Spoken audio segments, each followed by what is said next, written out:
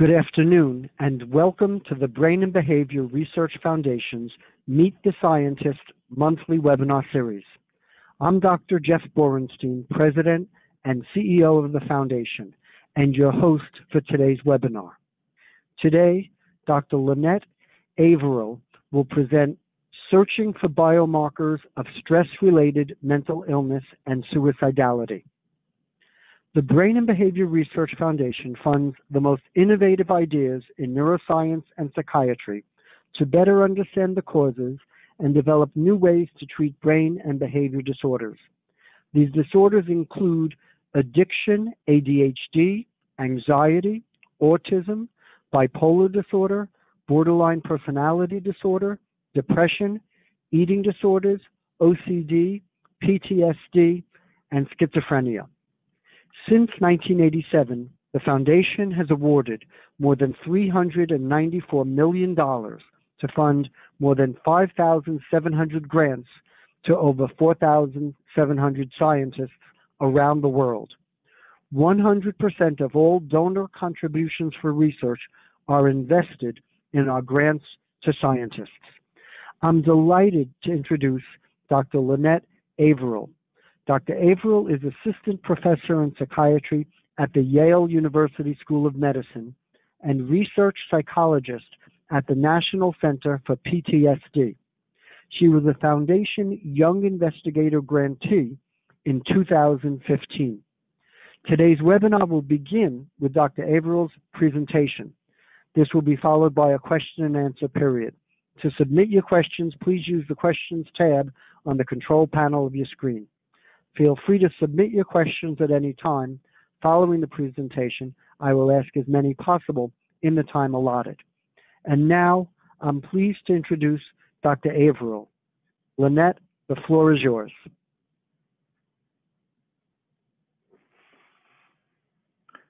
Thank you so much. Let me just get my screen up here.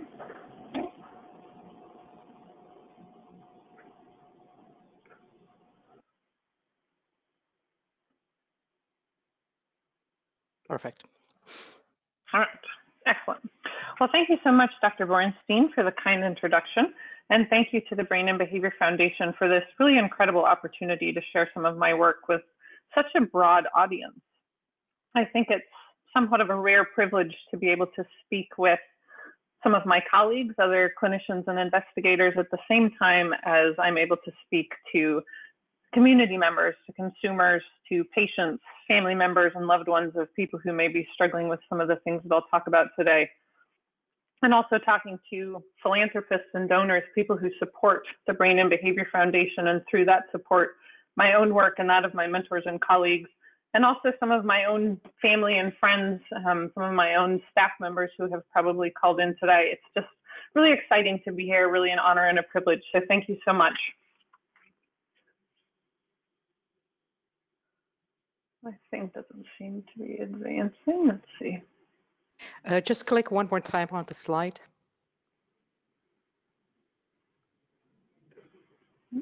Just one more time on the slide. Just one more time. There we go. Okay. Sorry about that.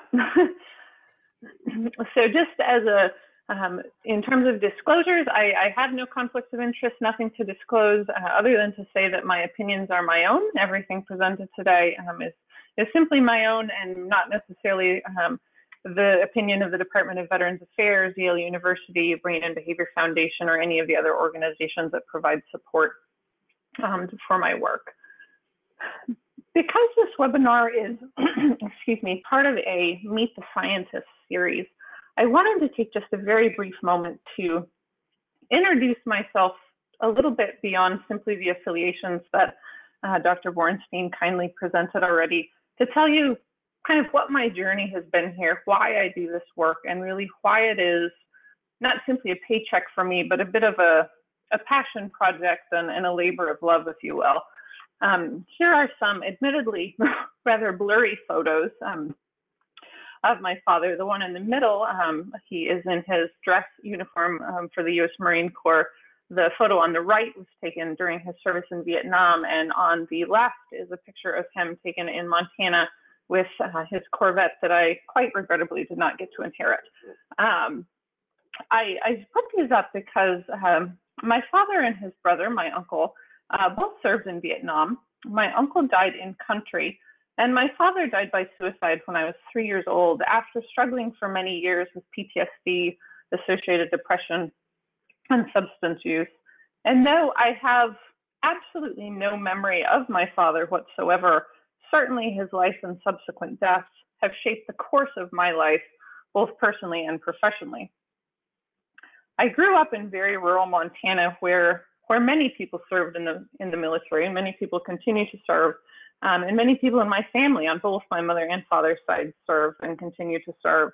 And aside from military service, though, rural Montana, like many places in the world, could be a somewhat harsh and unforgiving landscape at times, with a lot of exposure to trauma and extreme stress, very limited access to mental health care, and a great deal of stigma around mental illness. So I grew up very aware of the costs of trauma and stress, not only on the individual themselves who experiences that, but also on the loved ones, friends, and really the community at large, who also, in a way, experiences those things in parallel. And so really from a very young age, I was just interested in the effects of stress and trauma, and kind of why some people are more resilient than others, what are risk factors, what are protective factors, what is underlying neurobiology, what is happening in the body, and importantly, how can we treat these things? How can we help people to live better lives, knowing that there isn't any sort of magic fairy dust that could take away a traumatic experience? And in fact, most people have said they wouldn't necessarily want that, even if that was an option. So how do we help people to cope with these symptoms? How do we improve lives? And how do we save lives ultimately? And not just how do we save lives, but how do we as a field, as a community, as a provider, as a partner, a parent, a friend, a sibling, how do we help to promote and help people create lives that really want to be lived? So I think that it will not take much convincing for this group, and probably most groups, to know that trauma is bad. Trauma is not something that we go out seeking. And I found this quote recently that I really found to be kind of poignant, because I think it really highlights that life is trauma, that trauma knows no bounds, and even the most privileged among us may experience a traumatic event at some point in our lives. And we know that exposure to traumatic experiences leads to any number of things, including PTSD or post-traumatic stress disorder, depression, anxiety, and even suicidality. Of course, today's talk really will focus on PTSD and suicidality. So I'm going to talk just very briefly about the prevalence of PTSD. So PTSD, I can tell you that the average US adult population, approximately 8% of those at some point in their lives will meet criteria for PTSD. So will be exposed to a traumatic event and then will meet criteria for an actual diagnosis. The challenge with that is that 8% really is not at all an accurate representation of what PTSD looks like out in the wild, if you will. We know that there are some populations, some groups of people who are exposed to trauma at significantly greater events, or significantly greater rates. Military veterans, for example, depending on your era of service and what your job was and things, can have rates of PTSD as high as 40%. So definitely not a equal distribution here between the general population and military veterans. And among other populations that are exposed to traumatic events, refugees, for example, can have rates of PTSD as high as 86%. Now that is a really startling number, 86%. If we think about a refugee community and nearly every single member of that community meeting criteria for PTSD, I think is really a startling thing. So likely everyone on the call has at least a relative sense of what PTSD is in terms of the symptom set. But just so all of us are kind of on the same page, I'm going to very briefly go through these based on the DSM-5 criteria. And the DSM-5, in case anyone is not as familiar, is the Diagnostic and Statistical Manual of Mental Disorders. And it's really the handbook that provides all of the diagnostic criteria for any sort of mental health diagnosis. So for PTSD, these include re-experiencing symptoms. So the intrusive thoughts, the nightmares, flashbacks, feeling emotionally distressed, or even having a physiological response when you have a reminder, noticing that your heart rate increases, you feel sweaty, you feel tense, you clench your fists, you clench your jaw, those sorts of things. Avoidance symptoms. Generally, people try to avoid things that remind them of a traumatic event. So may avoid specific people, places, things, and also avoid internal reminders, trying to avoid thoughts or feelings about a traumatic event. Negative mood and cognition refers to a bit of an array of things that include, of course, the sort of depressive-like symptoms, just generally the low mood, feeling like you can't experience positive emotions, but also sometimes an exaggerated sense of blame, either toward the self or others for what happened. Guilt, shame, those sorts of things are also very common. And then hyperarousal, so that sense of hyperarousal itself, always feeling like you need to be watchful, always feeling like you need to be on guard, an exaggerated startle response, poor sleep. So even in the absence of nightmares, people often report having trouble falling or staying asleep, anger and irritability. All of these sorts of things fall into the hyperarousal category. And then there's also a subtype of PTSD called the dissociative subtype. And I'm not really going to spend a lot of time talking about this in today's presentation, but just want to note the dissociative subtype, which really just entails if individuals have experiences of derealization or depersonalization, so experiences where they feel like they're sort of in a dreamlike state or that things around them are not real. And people who endorse these kinds of symptoms are at increased risk for comorbid depression, anxiety, more severe substance use, and much more frequent and severe suicidal ideation and rates of attempt. So suicidality, I think of almost as a meta symptom, if you will, of PTSD. Suicidality in and of itself is not a symptom specifically of PTSD, nor depression, nor anxiety or anything. It also isn't actually a diagnosis, a standalone diagnosis. And certainly we know that suicidality relates to and is strongly correlated to PTSD and depression and other things. It also though relates to this huge long list here of sort of associated symptoms. These are often baked right into PTSD and depression, but not necessarily. So, you know, as we look through this list, hopelessness, worthlessness, thwarted belonging, stress, tiredness, fatigue, guilt, shame, anger, all of these things are sometimes the reason that people may experience suicidal thoughts or that they may make an attempt. And suicide is, overall, you may hear the term that it is a low base rate occurrence, meaning that given the entire population of people in the United States or the entire population of people in the world, generally a relatively low number of people experience this. However, that does not mean that it is not at absolutely epidemic proportions and is a public health crisis.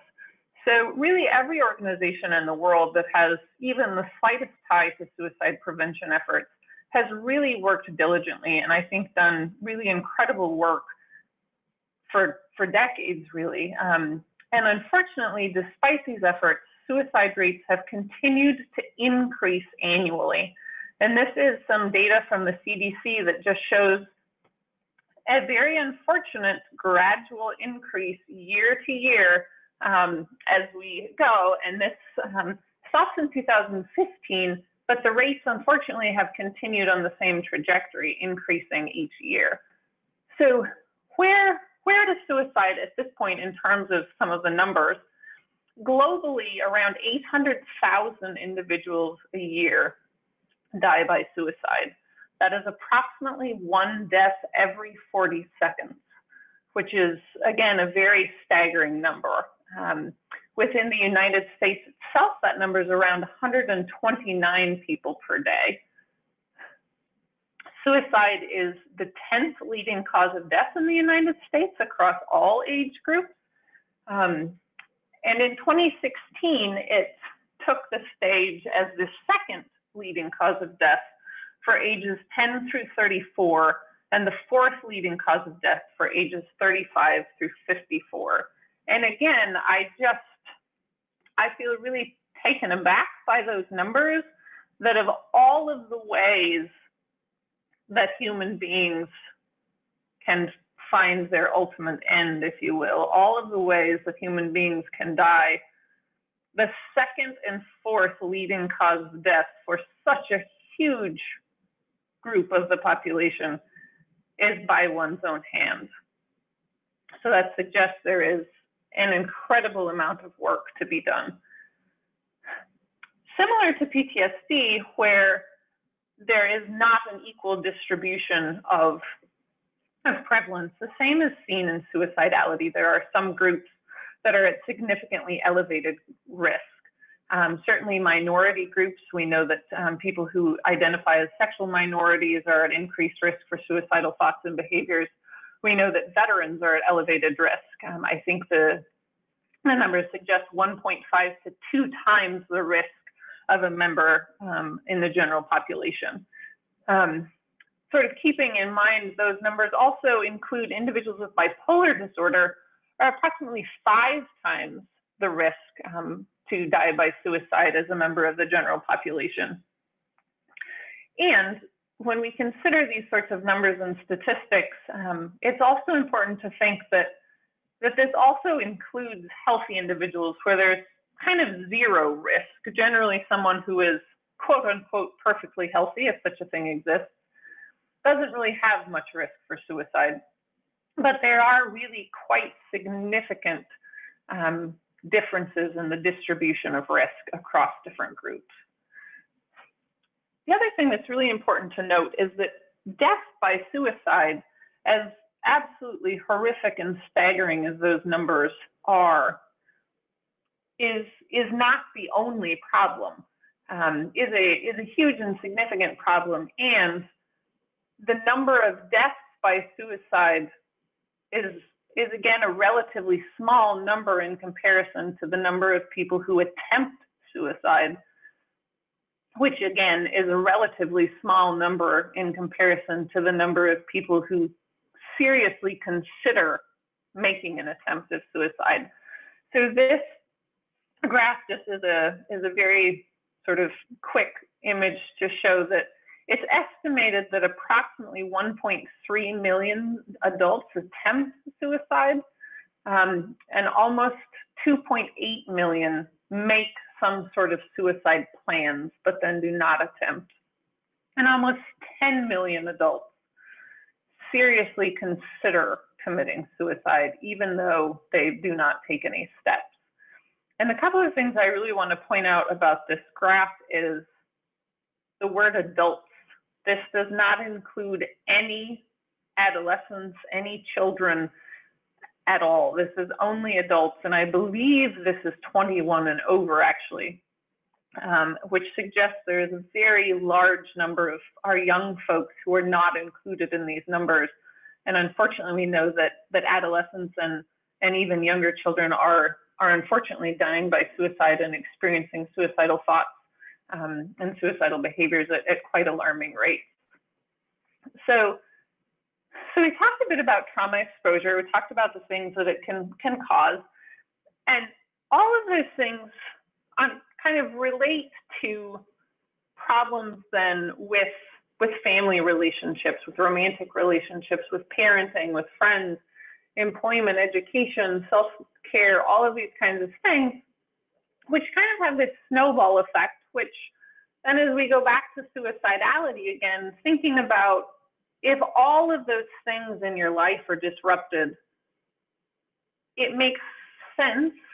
It's understandable to see how someone might experience these sorts of emotional states. And similarly, if you're feeling these kinds of ways, it makes sense and is understandable how all of those things could very easily become impacted. So the other thing that we know, not only are there all of these behavioral changes that happen, all of these things that happen on a behavioral level, we have in the last couple of decades really been able to discover that there are also neurobiological changes. And a veteran that I worked with actually shared this quote with me a while ago that I think is quite profound. There are wounds that never show on the body that are deeper and more hurtful than anything that bleeds. And I think that really highlights the invisible wounds that are often caused by trauma exposure, that you may not see those things when you look at someone. You may not see a wound or a cast or a bandage, but that does not mean that the injuries are not there. So as we think about these wounds, specifically these brain-based changes, I want to talk really about three regions of the brain: the prefrontal cortex, the amygdala, and the hippocampus. So the prefrontal cortex, just very briefly, is kind of the brain region we use to regulate emotion and to choose an action. Kind of helps us with our decision making. The amygdala really focuses on fear learning and processing. And the hippocampus is the part of our brain that we use to sort of interpret emotional context. People often also think of the hippocampus as kind of the learning and memory part of the brain, which I think relates to the emotional context, and that what we remember about an experience or an event or a person is going to influence the way that we interpret the event. So within our own research program, we've done a lot of work, and certainly many of our colleagues now and across the years have done a lot of work. And these three brain regions are really the most consistent findings within PTSD. That's not to say that there are not many other brain regions that have been implicated in PTSD, but these are really the most common.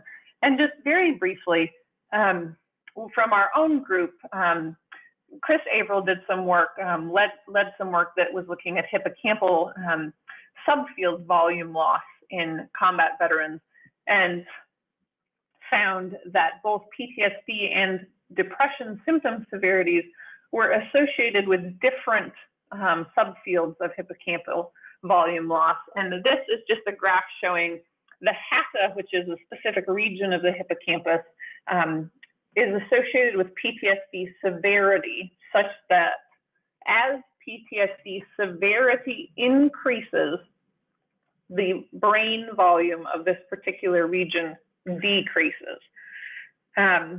These are a couple of images, and I apologize that there was a little more information here, but these are just a couple of images that are led by Teddy Akiki, who was a recent postdoc in our group, that was looking at both hippocampal and amygdala changes in the brain, also in a group of combat veterans with PTSD. The other thing that we've explored a little bit in our group, and I apologize, this is significantly blurry, but is cortical thickness. And what cortical thickness is really is kind of just as it sounds, but also is a little hard to grasp, at least was for me initially. But cortical thickness really just refers to how thick the cortex of the brain is. So this image sort of shows this weird little extraction of a piece of the brain and shows the cortex there. And if that thins, generally that is the result of some sort of injury or insult. And what we found in PTSD is that are changes in cortical thickness. These little blue blobs that you see across this brain image show areas where people with PTSD show significantly decreased thickness of the cortex relative to individuals who do not have PTSD. And this does seem to be based on PTSD severity. So the more severe the PTSD, the greater the cortical thinning. Interestingly, we also see this even more in suicidality in PTSD. So this is some pilot data that we have that is a sample of individuals with PTSD. And here, the little blobs that you see are sections where people endorsed having suicidal ideation relative to those who said they never, ever have had even the slightest whisper or thought. And if you notice here, my cursor isn't working, but the regions that are implicated, really, if you look at the LH lateral, that's left hemisphere lateral, it's really highlighting the prefrontal cortex area predominantly, which, if we think about that image that I showed initially, really is sort of that decision-making piece. And there's a lot of evidence to suggest that suicidality relates to impaired decision-making and executive functioning. So these findings seem really well in line with that. Going back to this image again, as we think about function of the brain. So what I've said so far really relates to the structure, the anatomy of the brain, the shape, the size, the thickness of different brain regions. We've found that PTSD and extreme stress also impact the way the brain functions, not only its size and shape. So again, thinking about the prefrontal cortex is kind of relating to potentially inappropriate persistent fear, decision-making based on that sense of fear, the amygdala relating to heightened fear and threat processing, and the hippocampus relating to kind of impaired adaptive fear learning and extinction.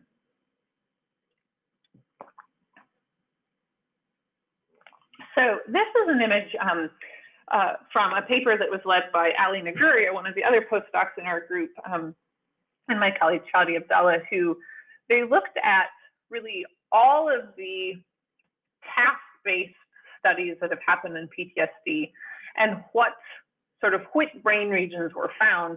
And as you can see, looking at this, as I had mentioned before, there are a lot of brain regions beyond simply the prefrontal cortex, the amygdala, and the hippocampus that are associated with PTSD. And something that's interesting and a bit of a challenge is that you can also see some of these brain regions have both increases and decreases. So there's not necessarily a perfectly clear and coherent story that says, absolutely, in this brain region, there are only increased activation or decreased activation.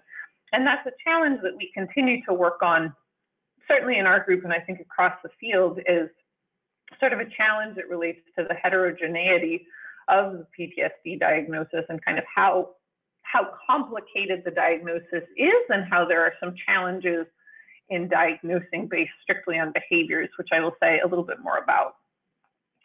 So this is some work, again, that I won't really go into much detail on, but looking at what we call global brain connectivity, or GBC.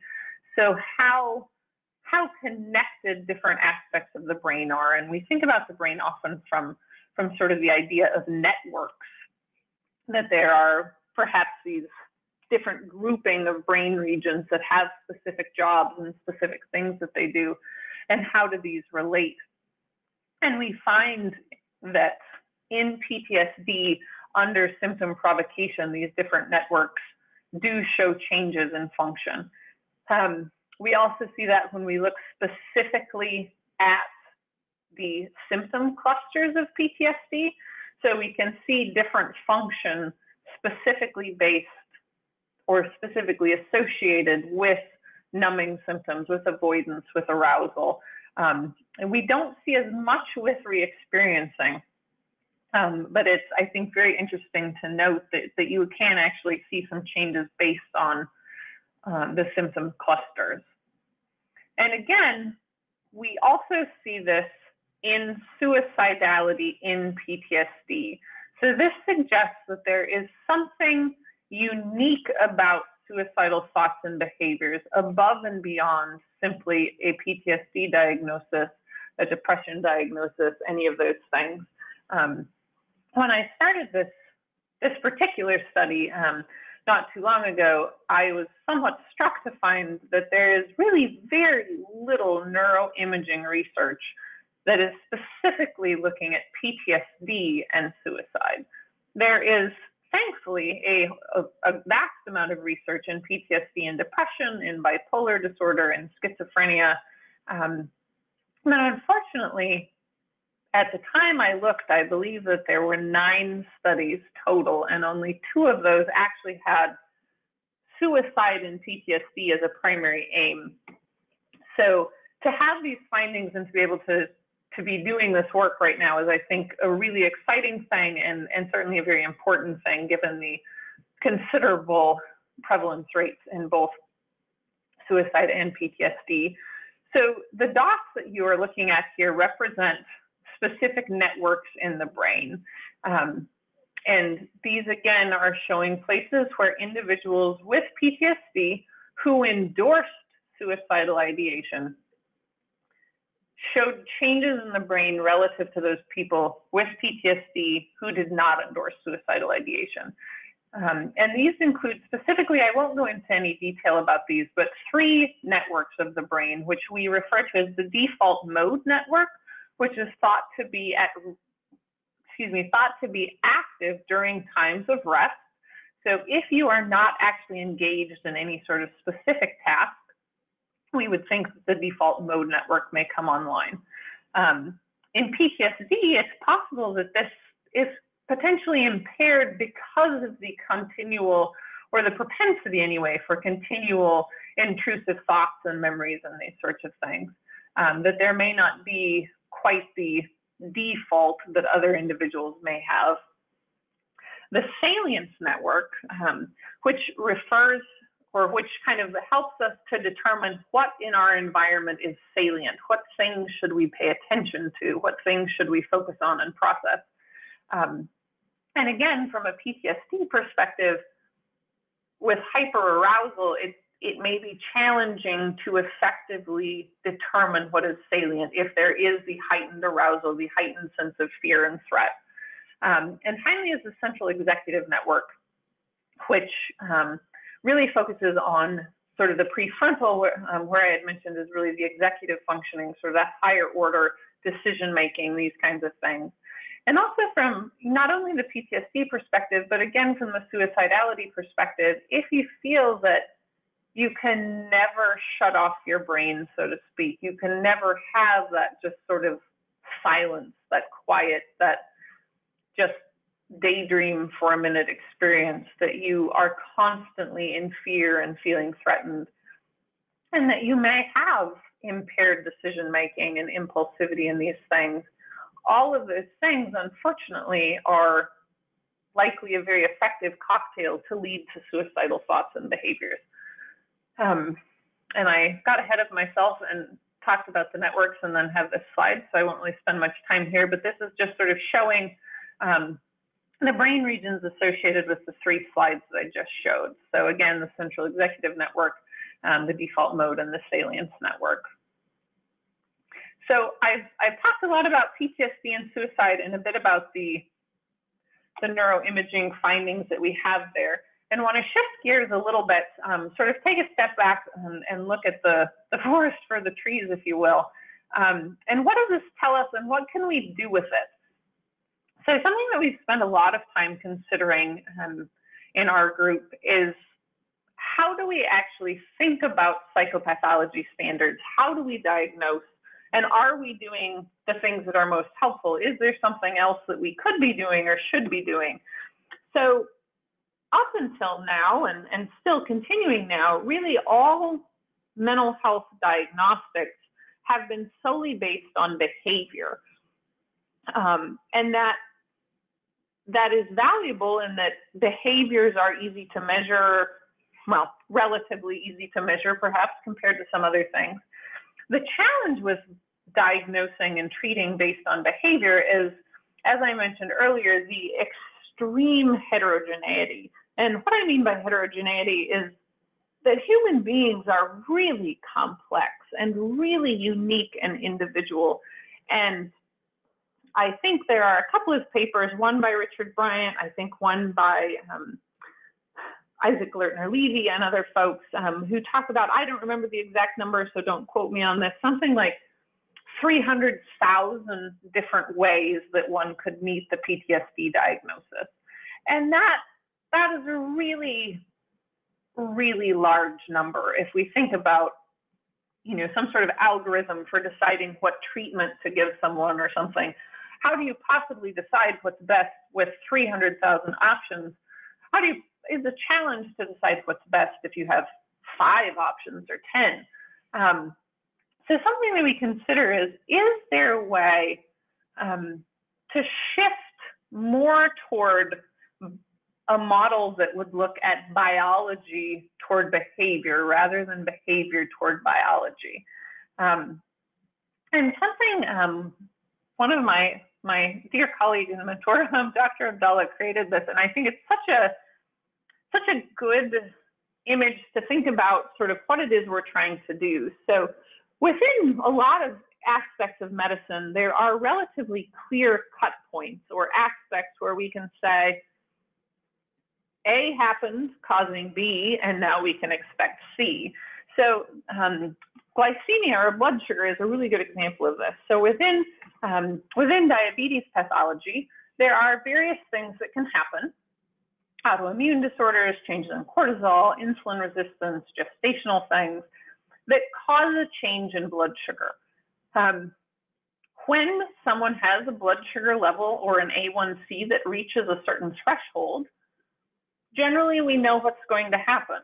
The physician is going to say, oh, wow, we've got a problem here. They're going to give you some medication. They're going to recommend diet changes, probably going to tell you to exercise a bit more, and also are going to monitor really carefully for all of the sort of usual suspects, if you will, for people who have significant blood sugar problems.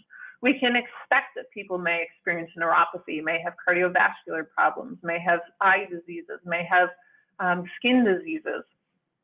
And within mental health, there really isn't anything like that. So what we spend a lot of time thinking about is, we know that there are these various insults. So I've talked a lot about trauma and extreme stress. There may be changes to cortisol. There may be anxiety, depression, other things. Then something happens. And then we know that there are these outcomes or these complications that occur, that people experience depression and anxiety, hyperarousal, experience cognitive errors. But we don't know yet exactly what that marker in the middle might be, or if there is such a marker.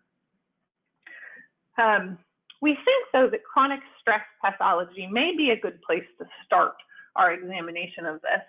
And I'm not going to spend a lot of time here either, but just want to note that each individual, each and every one of us, has risk factors that may contribute to our development of psychopathology should we experience a traumatic event.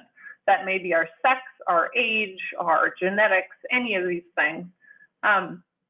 There are also environmental risk factors. Maybe we live in a more dangerous environment. Maybe we don't have access to mental health care or physical health care. Maybe we're witnessing violence all the time. And these kind of chronic stressors just happen. And then we find ourselves in this sort of vicious cycle where we may experience chronic stress pathology. And there are these various brain changes that I've commented on, and there are other things that happen, a lot of other things that happen in terms of other neurochemical changes, changes in things like cortisol and BDNF and NPY, and all of these things that, just for the sake of time and detail, I'm not really going to talk about today. But there are all of these changes that happen neurobiologically that then cause synaptic disconnectivity, which I'll say a bit more about in a minute, which then we think sort of relate to emotion dysregulation and cognitive impairment. which then relate to stress-related psychopathology and suicidality. And we sort of go round and round this circle because, as you can imagine, for folks familiar with these symptoms, for folks who may experience these symptoms yourself, for folks who have had a loved one or a friend experience these symptoms, living day in and day out with PTSD or with depression or with suicidality is a really stressful, hard thing in and of itself. So we've lived through the experience of the traumatic event or extreme stressor. And then within context of PTSD, each time you're reminded about it, you kind of re-experience it a little bit. Your body often responds with that same emotional response. You sort of reinvigorate what happened each time. The other thing we know about traumatic stress is that it often has a compounding effect and attracts more trauma and stress.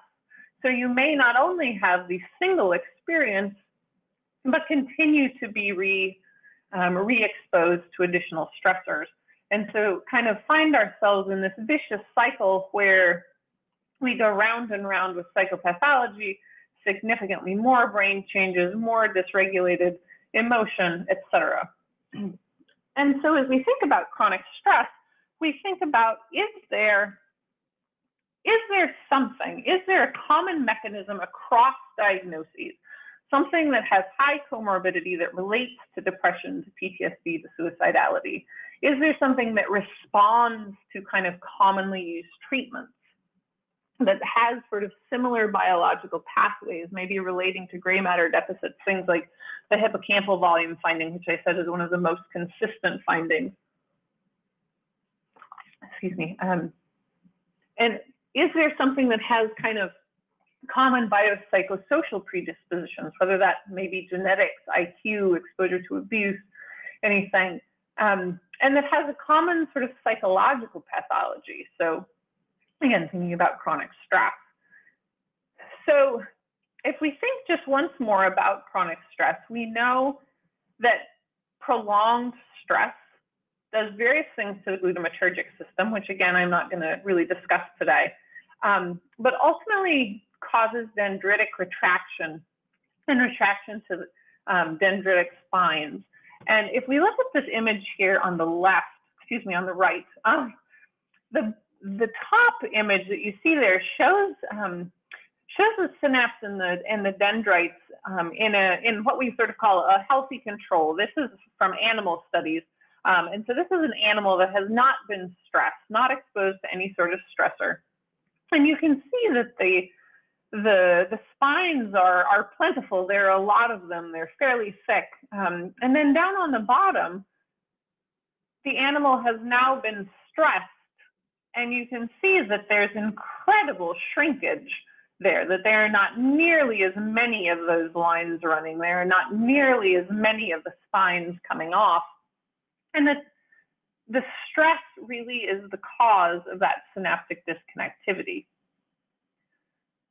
And so we ask ourselves, might synaptic disconnectivity be the canary in the coal mine, so to speak? Might that be a marker of psychopathology, specifically stress-related psychopathology, that might provide some insights into treating and improving the lives for people with PTSD and depression, looking at risk factors, looking at identification, at prevention, at treatment.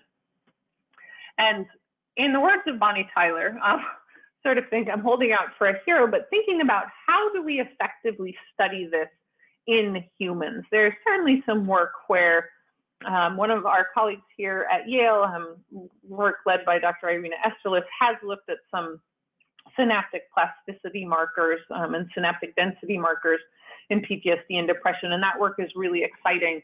And I sort of wonder, are there ways that we can look at this in addition to that? Are there ways that we can explore synaptic density and synaptic connectivity in the absence of the PET scans and the tracers and those sorts of things? And a lot of my work to date has included ketamine studies. I was talking with Dr. Crystal earlier, and we were discussing that, of course, all of the Avengers are quite quite large proponents of ketamine. There is the additional superhero. But why ketamine? Why would we think that that might be a useful thing to explore? And the reason is that ketamine, if folks are not familiar with ketamine, this was originally an FDA-approved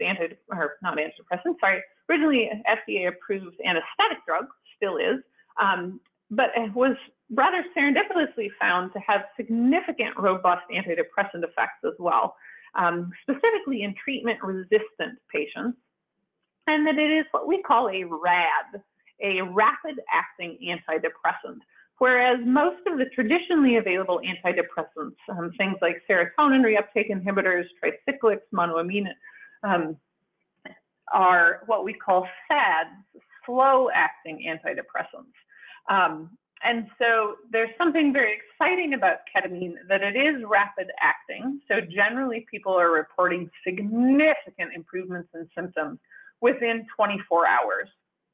And I really do mean significant. If you are not familiar with ketamine, the first time that I observed a ketamine infusion and, sort of had read about it and been prepped for it, I thought there's absolutely no way. Like I've been a clinician, I've worked with people who are treatment resistant, and there's no way that we're going to see these changes.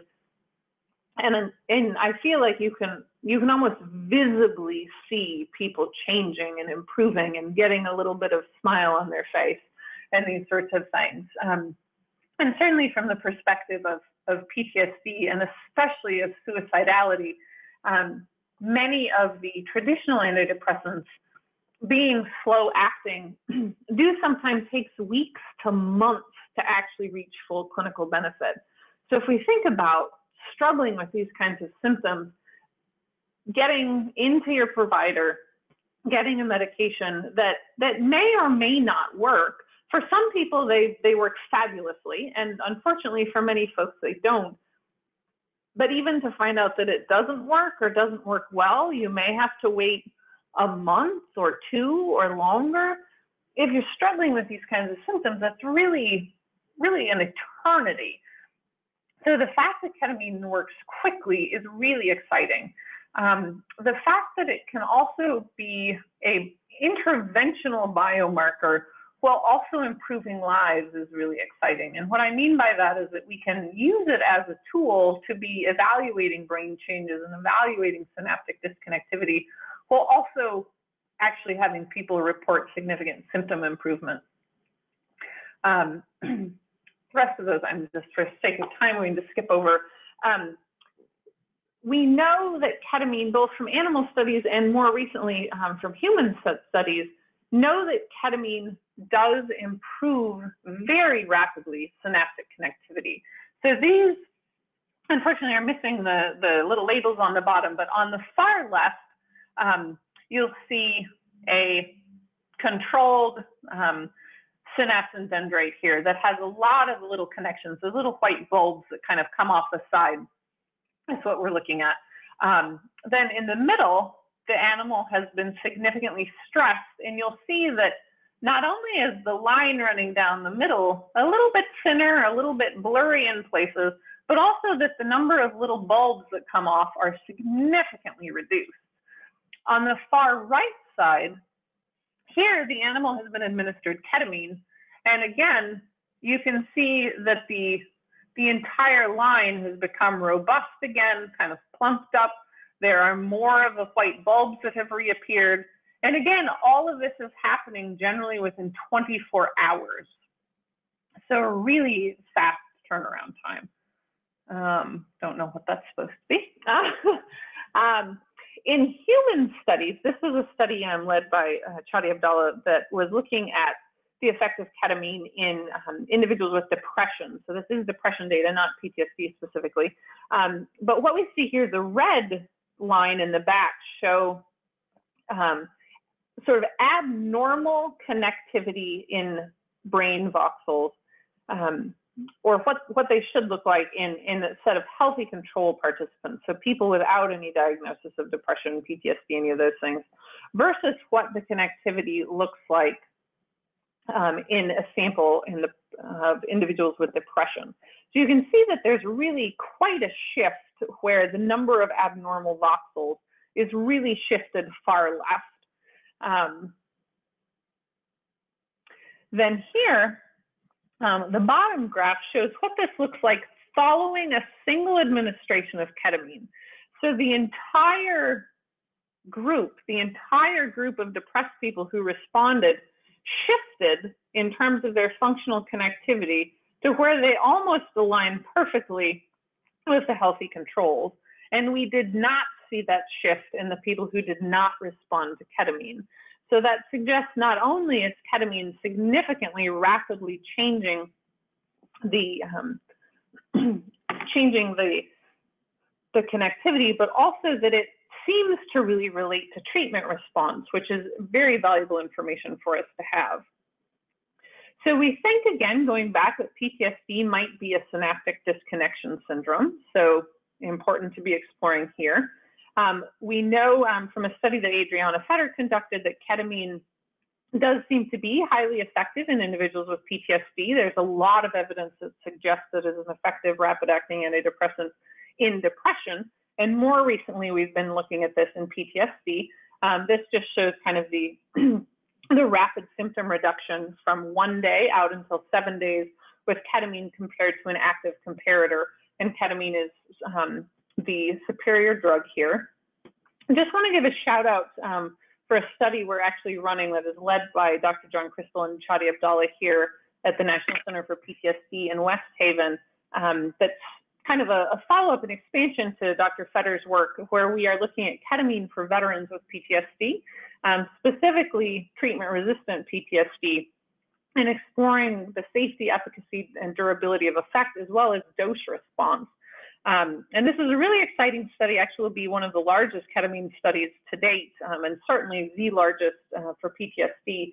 But if there are any veterans on the line or individuals who know veterans that may be interested in benefits, definitely put them in touch with us. We do have funding to support travel and accommodation and these kinds of things. So maybe an interesting opportunity. I have several add-on studies to that, specifically looking at ketamine for suicide. So as I said, not only are we able to look at the brain changes and the neurobiological changes, but we're able to do that in parallel to improving symptoms and improving lives. So there's a lot of evidence coming out that suggests ketamine has very rapid acting anti-suicidal effects, which is, again, very exciting.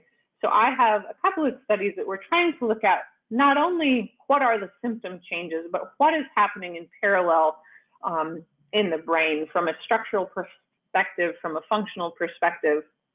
So we'll be exploring cortical thickness, exploring functional connectivity, exploring diffusion, all of these kinds of things to try to get a better sense of what's going on. As that's kind of the in-progress work, what's happening in parallel.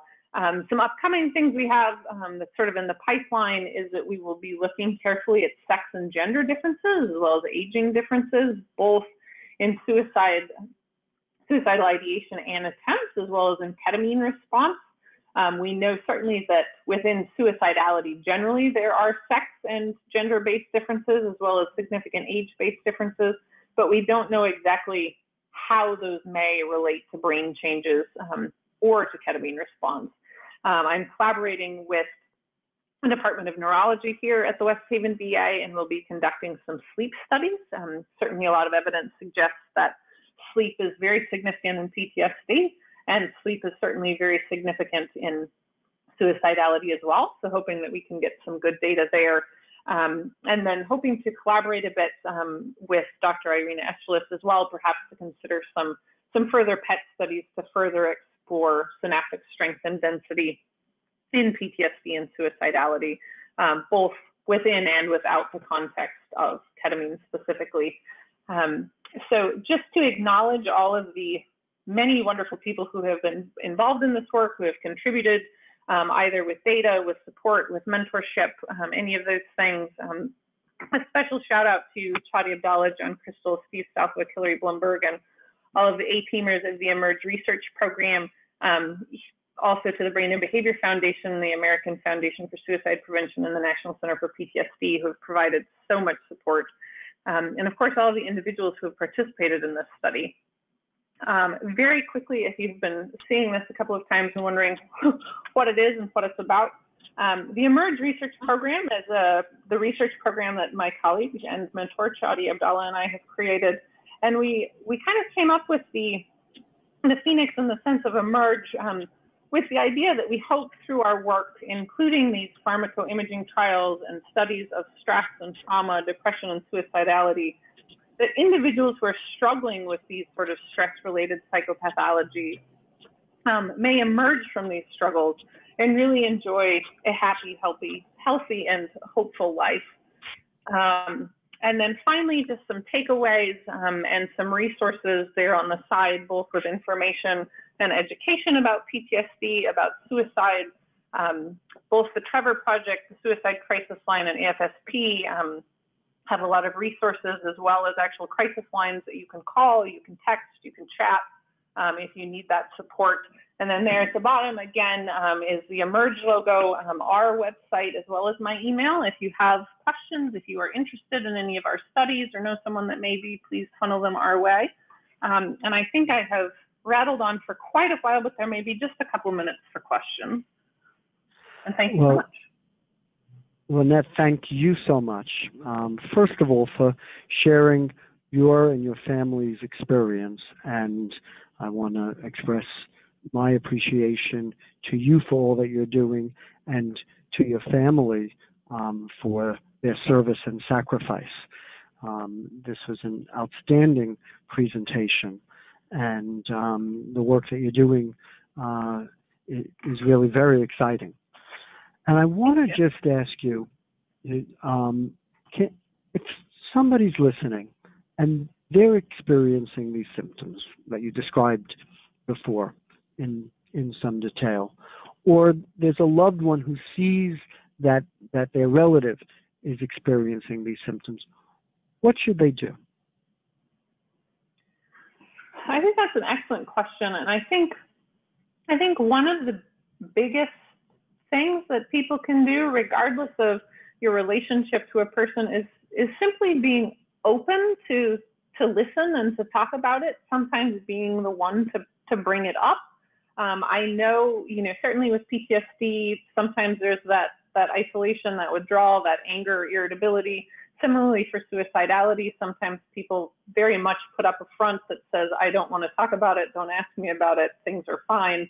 And I think sometimes we just need to push ourselves past that and say, even before we notice that maybe there's a problem, just say, I'm aware that these things exist out in the world, and I am a safe space. I am someone who will listen, who will support, who will help you to get whatever care or services. I think there are a lot of services anymore, which is great, regardless of what sort of insurance you may have, what sort of access you may have. There are a lot of free services, and on this slide that's still up, the National Center for PTSD has an incredible amount of resources and education and information, both for individuals struggling with these symptoms, as well as for loved ones, for friends, for anything, that range from just general, what are PTSD symptoms, to how do I decide what treatment is best for me, how do I talk to children about these things. Similar with the American Foundation for Suicide Prevention and some of these other organizations, there are a plethora of information there, not only for people who may be struggling with these things, but also for the family and friends, in terms of how do I provide support, how do I best talk about these things, how do I approach these things.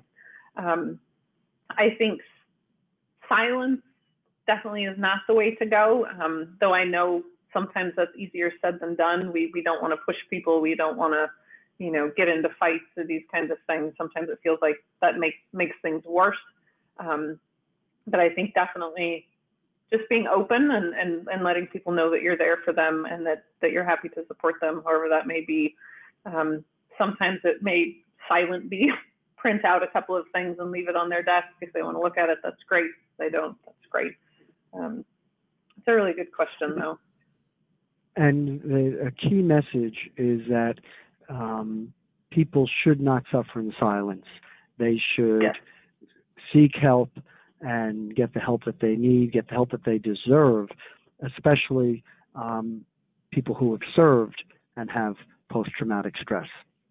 The other thing I want to ask you about is often people have a misperception or misconception that in asking about suicidal thoughts for a loved one, that they may be putting that idea into their mind, when we know that asking certainly doesn't do that. In fact, it can help save a life. And I'd like you to say a few words about that. Yeah, I think that's an excellent point, Dr. Bornstein, and I think you're absolutely correct that there is that thought that, oh, if I say it, if I bring it up, maybe they weren't thinking about it and now they will.